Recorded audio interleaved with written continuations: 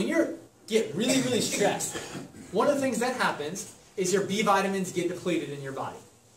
Now, what do your B vitamins do? B vitamins affect your blood vessels and your cardiovascular system because of something called homocysteine.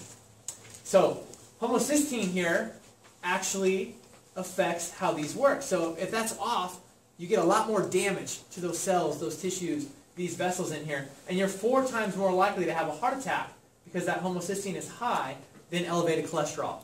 So a deficiency in B vitamins is 4 times more dangerous than having high cholesterol. Whoever told you that before? Nobody ever heard that. Like, what's a B vitamin? B vitamins are very good for you. So if we get in a lot of greens, so if we get in things like broccoli and collard greens and kale, really high in B vitamins. Certain types of nuts are really high in B vitamins. Good grass-fed beefs, really high in B vitamins. But if you're stressed all the time, you're literally just giving those things away. Right? So we talked about chronic stress, really common. B vitamin deficiency happens all the time. In fact, I've done probably 30 different metabolics tests since we started doing that in the office.